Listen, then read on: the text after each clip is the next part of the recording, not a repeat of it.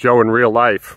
Okay, so this video is for Russ the Beast, but it's for anyone that wants to learn how to do lucid dreaming.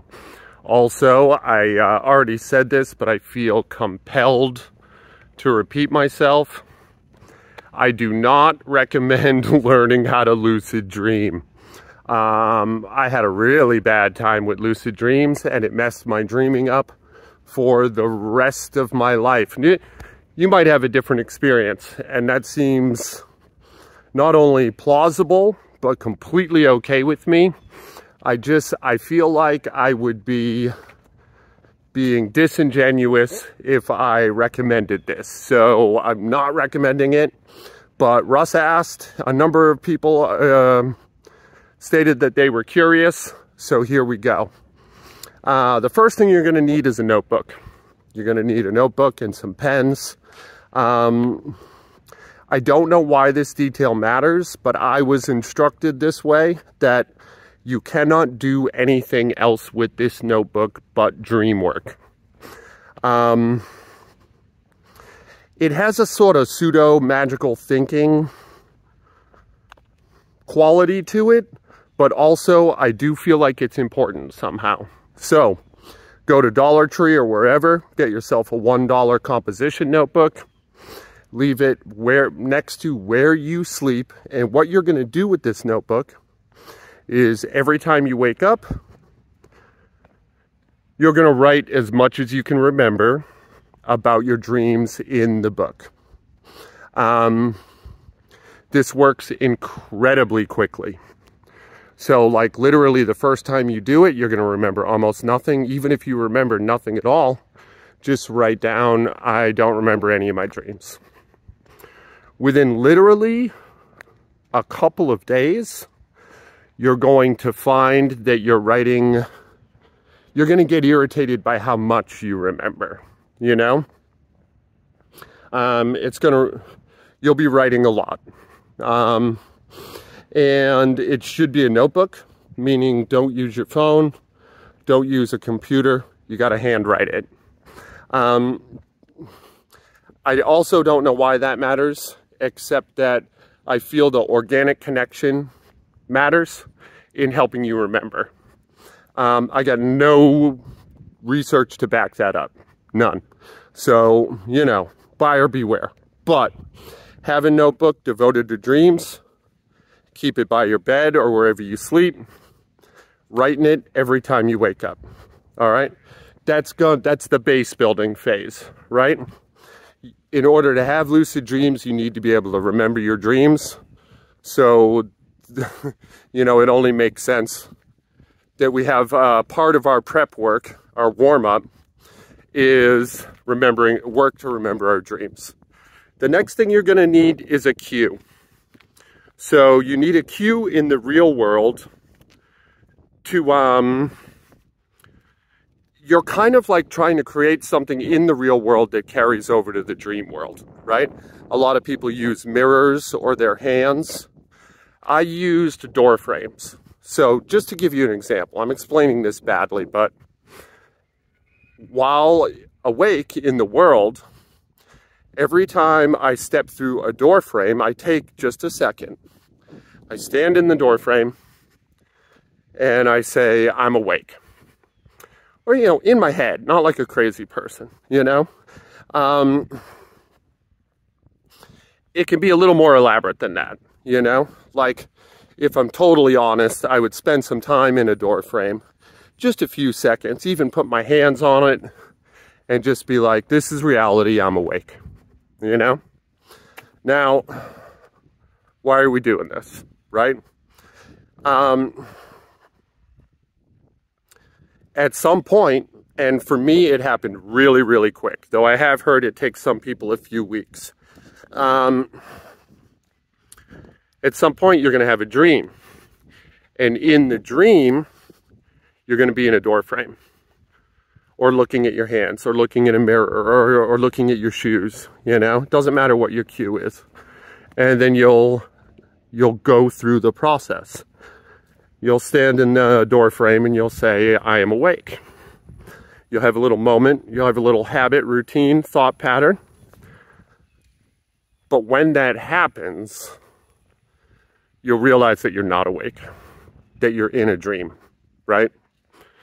And that will be your first lucid dream. Now, your first lucid dream is going to be really underwhelming. Like, it might be that in this example, you get in a door frame, you know, and you stand there and you're dreaming and you say, I am awake. And then you're like, oh, but I'm not awake, I'm asleep. I'm asleep, but oh, I'm doing a lucid dream thing. I'm doing a lucid dream thing, and now I know that I'm dreaming. And that might be as far as you get, right? You might go right back into dreaming at that point, and you're not able to do anything cool like fly or whatnot. That's fine. You're still in the prep phase. Once you have that moment, once you have that kind of like breakthrough moment, keep doing your notebook. Keep doing your cues during the day. Every time you walk through a door frame, I am awake. This is not a dream. As you kind of double down and triple down and quadruple down on this process, it'll start happening more and more when you're asleep, until you really tip, you know? And there will usually, I only have my own experience to go on, but a number of other people that I know of, incidentally, they'll have a major dream where it tips over, you know? Where they truly realize they're asleep, but they've kind of woken up their conscious mind in their sleep. And that dream ends up being pretty fun. You still aren't like fully awake. Like, you don't have like God powers, you know? But you'll realize that the things that are happening in this dream don't matter if there's a threat in the dream or like some sort of like quest, say. Dreams end up having like weird quests. You're not going to be able to completely escape dream logic. Or at least I never did. And like, just because you know it's a dream doesn't mean that, like, let's say you're afraid of heights, you know? Well, you're still going to be afraid of heights. Like, just because you know it isn't real doesn't mean that you can override a primal fear, you know? But with practice, that gets better. And it can kind of get a lot better. And it happens pretty fast. So those are the basic instructions. And let me know in the comments if you have questions, right? Have a notebook. Have it dedicated just to dream work. Every time you wake up, even if you get up to go pee, open your notebook. Get in the practice of opening your notebook and writing down what you remember, you know? I've had situations where, like, I'll think that I forgot to write in my notebook, or I don't do it anymore, but I used to, you know? Or I'd be like, oh, I got up and I went about my day and I didn't write down my dream and I fucked up. And then I'll look at my notebook and I did write. I did write in it. I just didn't remember. So like, it became so habitual that I was literally still unconscious. And I wrote in my notebook. Weird stuff is gonna start happening to you, where like the boundary between asleep and awake is gonna get really blurry. You know, obviously in the moments where, like, on wake up, of course, but weirdly too, before sleep, like, you'll be getting ready for bed and realize that you're kind of asleep already. And I think that this is normal. I think that that happens to us, but we just don't notice it. And like, what I'm saying is you're gonna notice it. Like, you're really gonna start noticing how your consciousness drifts in and out more frequently than you'd expect. And that part is super cool. a pro tip. I didn't really have to do this, but I did it anyway. And if you're having trouble, even with the notebook and the practice, remembering your dreams, set an alarm for the middle of the night. And then when the alarm goes off, roll over, write, roll back, go to sleep. What you're basically doing is you're doubling your chances, you know? It might be that your sleep schedule has you waking up at an awkward time in your sleep cycle, and you're very, very distant from your dream phase, you know? So if you set an alarm for the middle of the night, you get 2 chances to catch your dream phase. I didn't have that problem. I did the alarm in the middle of the night just for fun, and I found that it really enriched the speed at which I was able to remember my dreams. So yeah, I'm not clear on how well I explained that. If I didn't explain it great, post some questions in the comments, Russ, or anyone else. I'm happy to flesh out the details. Now on to my caveat, the warning. So first of all, lucid dreaming, right? None of the lucid dreaming aficionados will tell you this, okay? You have a lucid dream, and like, we think about it as, oh, I have better awareness. I have more power in my dreams, you know? I have superpowers, and there's no downside. There's a massive downside, okay? Like, yes, you will have greater powers and greater control, but your dreams will also have greater power and greater control. And at least in my experience, my dreams didn't like that very much. It was not dissimilar than the movie Inception, where when my dream realized I was fucking with dreams, it kind of went on the attack. And it wasn't as dramatic as Inception. Like, I didn't get in gunfights with shadow versions of myself. But it could get pretty hostile. And, well, it was unpleasant. Now, so what, right? It's just a bad dream. So what? I have bad dreams anyway. Who cares? Well, here's the thing. You're blurring the boundary between consciousness and unconsciousness. And that makes it really hard. Again, I'm only speaking from my opinion. It makes it really hard to wake yourself up from a dream. Like, before I did lucid dream training, if I had a nightmare, I could just kind of fucking, almost in a lucid kind of way, rattle myself awake. And then the dream would just go away, you know? But if you're lucid dreaming, that's wildly less effective. And you're kind of stuck. Like, and here's the thing too. Like, maybe you don't have frequent nightmares. Goody for you, you know? I have a nightmare once a week, I'd say.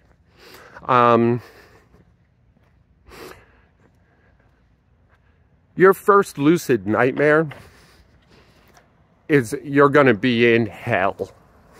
Like, it's awful. It's truly awful. Not only will it be everything that a nightmare normally is, but it's gonna be super, super detail rich. You're gonna feel incredibly powerless against it. Like, not like normal powerlessness. You're like really, I don't know how else to say it other than keep tacking reallys on it. Really powerless. You're going to be really powerless. And you're going to have a super hard time getting up. Like you're not just going to be able to pull yourself out of it. You're going to full well know that you're asleep and that you want to wake up, and you're not going to be able to. Here's another weird feature. This doesn't happen to everybody, but I'm wondering now if I'm about to confess to to a mental health problem. But okay. Sleep paralysis is a very real thing, and you may very well start experiencing that. And also, dreams will bleed over into your waking life. Sometimes for as much as a half an hour. Like images that you saw in a dream, you'll see in the world. You'll be awake and you'll see it. So like I had a nightmare about a spectral rainbow colored tarantula. And when I woke up, that thing was nested on the pillow next to me. Like I got up, I screamed, I ran into the bathroom, I took a shower, I brushed my teeth, I splashed some cold water on my face, and then I went back into the bedroom and it was still there. Big as my fist, you know? It still fucks with me, like for real. So like, that's my warning. Now, I kind of came off a little heavy-handed and like, you know, suggesting you don't do it. But if I'm totally honest, it's non-dangerous and it can be really fun. And if you're a psychonaut, meaning like you like psychedelic drugs and breath control work and stuff like that to kind of mess with your consciousness, this is an often overlooked aspect of being a psychonaut that you might get some stuff out of. And like, I have a particularly virulent and aggressive subconscious, and you might not.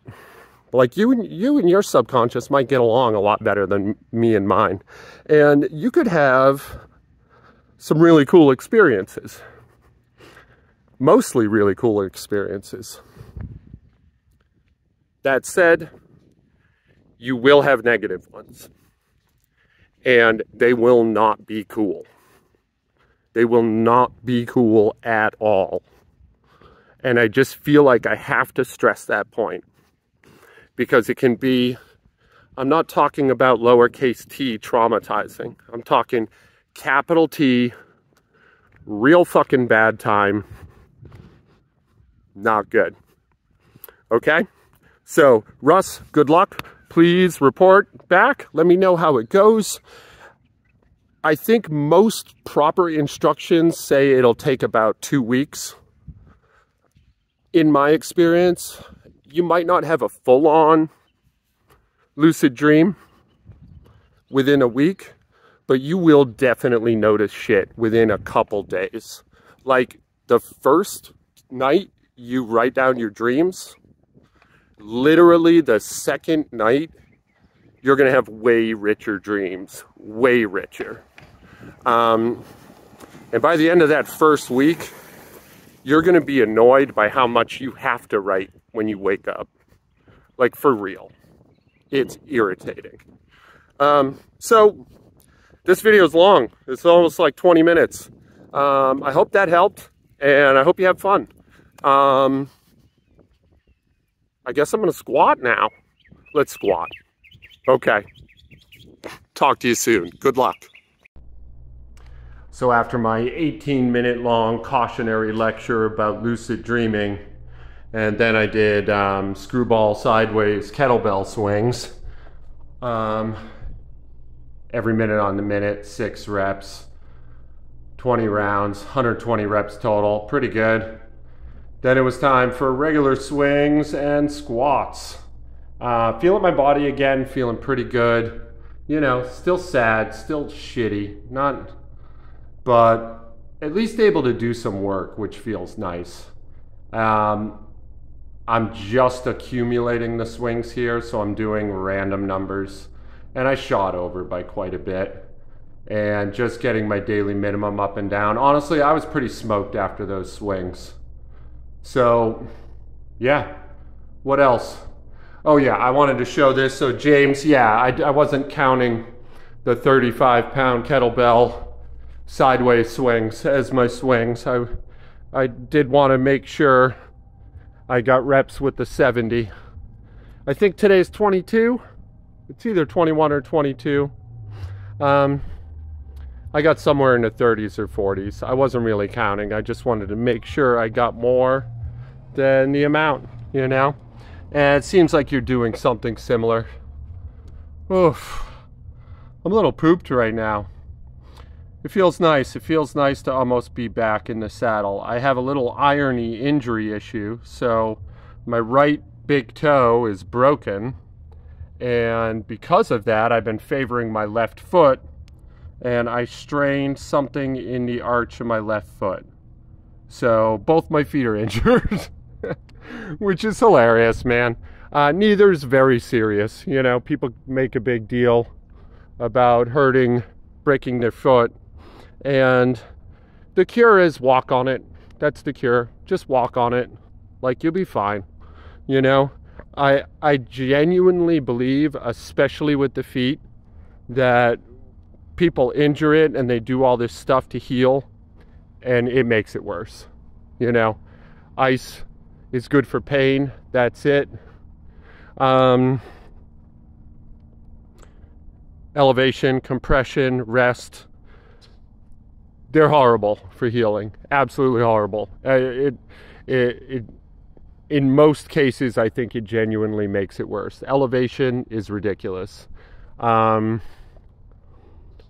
It's a pinnacle of pseudoscience, unless you're bleeding, you know.